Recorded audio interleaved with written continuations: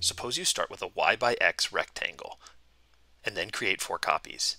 These 4 copies surround an area of 4x times y. Arranging these rectangles in this special way produces a square of side length x plus y with a missing inner square of side length y minus x. Therefore, we see that 4xy is equal to the difference of x plus y squared and y minus x squared. And the term y minus x squared is non-negative, so if we remove that term, we conclude that 4xy is less than or equal to x plus y squared. Taking the square root of both sides, we obtain the inequality square root of 4xy is less than or equal to x plus y.